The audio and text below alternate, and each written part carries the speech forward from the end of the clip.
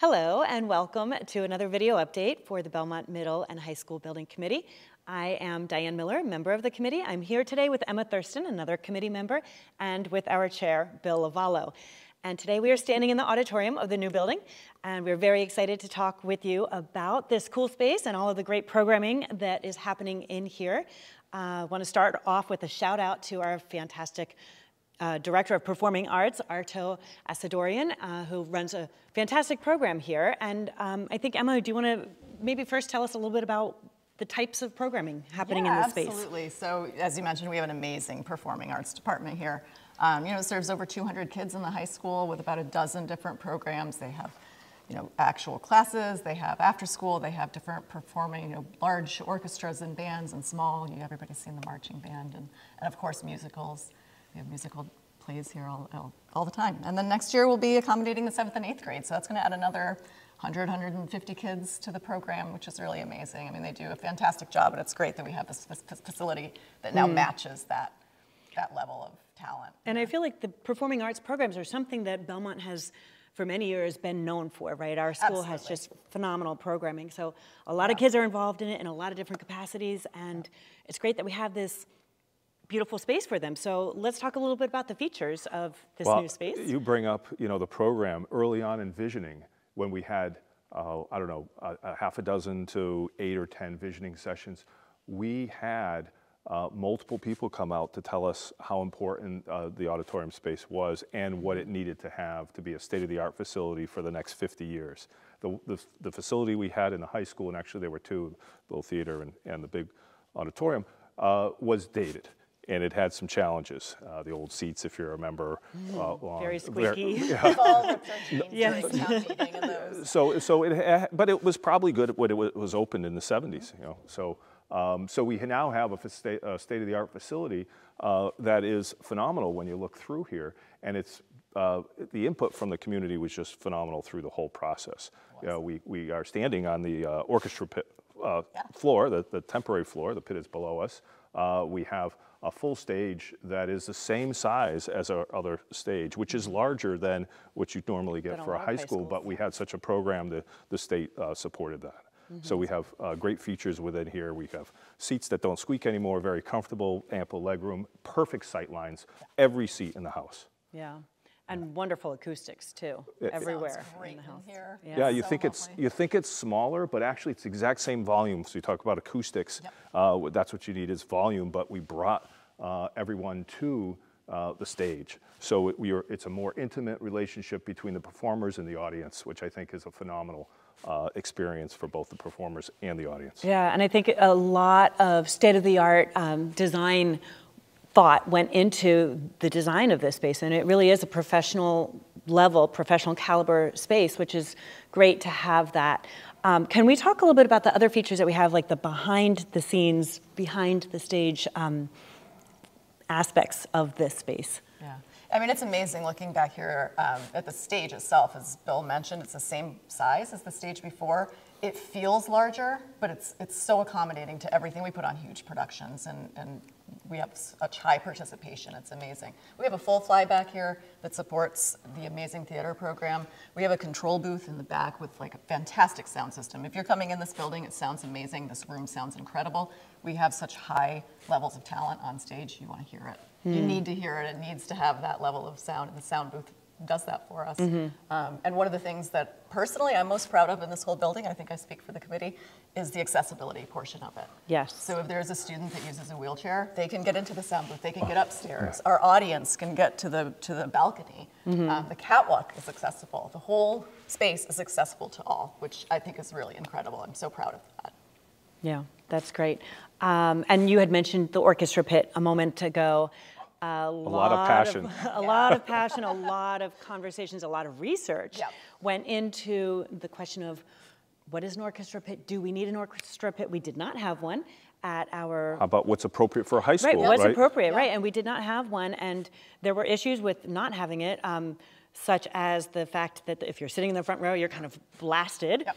by the sound, and also your view was obstructed, and we had a limited amount of space for the orchestra, so limited amount of kids that could participate. So we did a lot of research. Emma, I know you were involved in that. I visited so many schools. It was great. I got to see what other high schools were doing, whether they were built 5 years ago or whether they were in the process of being built. So we really got to figure out what was standard, what was norm right now for building, you know, an appropriate orchestra pit. Was it appropriate? And you know, we found out it was. It was pretty standard in the high schools. And as a musician myself, I've been lucky enough to sit in with Belmont's orchestra pit during it's a Little Shop of Horrors, I think. And it's such a great experience to be part of that and be playing the music. But as you mentioned, the sight lines are a problem, right? So when you're sitting here and there isn't an orchestra pit, you kind of feel like you're like, oh, sorry, I'm in the way. And you know, you're blasting people with sound. And those are sold tickets. Right. Those are paid seats that we have to block off to make sure that, you know, people can actually hear what's going on everywhere. So to be able to have our students feel like they're not in the way, but they're part of the performance in the pit. It's 27 inches deep. Yes. It's very flexible. We've got removable floors. You know, I think that we made really great decisions about accommodating what we need and doing it in what I think is a very cost-effective way. And also ramp accessibility for the pit as well, again, everywhere. And what, 80% of the time you're not using it with all the other functions going on. So we have a false floor or a floor that comes in and out for it. It's not automatic. People said, oh, why don't you put one? I go, no, we're not doing that. But then we also put the rails up, and it's really a flexible space. So it's a wonderful addition to this program. I'm so happy we were able to accommodate it within our budget. I am too. I'm thrilled with that. Yeah, and so there are, as you said, other opportunities, other uses of the space where we don't necessarily need it. It is nice that we have, because that was one of the options, right, was that it would be a permanent pit that would always be there. And it is nice that we have this floor here right now. And there are so many different ways that we're using this auditorium. It's so heavily used. We even had a hard time figuring out when we could get in here for a few minutes for this conversation, right, because of all the scheduling and programming. But I think it would be nice for us to also talk about that in the context of what other uses besides this performing arts programming, what other uses in the town do we have for this space? We want to make it clear that this is the town asset, not just a school, but it isn't being used, as far as I know, outside of town. So it's, you know, we have, as you said, the middle school coming in, adding to the program. We have the potentially town meeting, you know, a lot of other variety of things that the town needs a space. It seats 700, just like the other space. So it has probably the largest space to accommodate a group in the town of Belmont. So I expect that it's widely used. But it also comes with the support behind it, and we should talk about that, because it's this building is more than just the auditorium. Absolutely. Right. I mean, it's a fantastic entry, right? You come in the main door to the building, and we have the beautiful lobby. We have a reception desk there. Pre-function, right? We have a pre-function space. We have the elevator is convenient. Bathrooms. How about the bathrooms right outside? So all the amenities you need to really run a function of any type with this. Yeah, that's great. Yeah, and then the only other thing I can think of to talk about today with you folks is other spaces, such as the Black Box Theater, and you had mentioned sort of the band rooms and orchestra rooms. Well, before we even get there, we have right outside, we have the scene shop, right? State-of-the-art scene shop. The dressing room, which is kind of cool. I've never been in a dressing room, but it's, you know, it's got all the mirrors and the places to change and so forth. Then you move into the other spaces for practicing and performing, the band rooms, the orchestra room, which is phenomenal. What else do we have? Ensemble spaces. All of them are acoustically. You go in there and it's just so quiet. Have you seen anything in the Black Box Theater yet, Bill? I have, and it's a phenomenal space. Such a great space. It's so flexible, and it sounds amazing, and it's in use all the time. And why do they call it Black Box?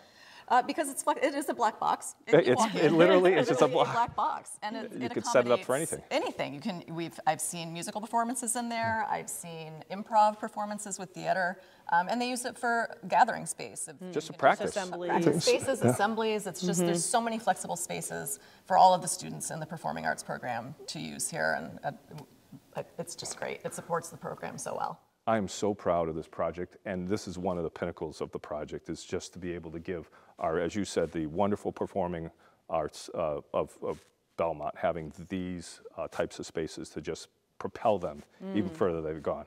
Yeah. So I Beautiful can't home wait for for others that. to see this, to come to programs like you're saying, to really experience what Belmont has to offer in a new state-of-the-art facility. And Yes. it's December. There's so many things going on in here in December that you get to, the community can come and see so many performances now. It's easy. It's It's easy. so easy, yeah. Wonderful. Well, thank you both so much. And thank you, our audience, for tuning in. We look forward to talking with you again soon about another aspect of the Belmont Middle and High School building. Thank you.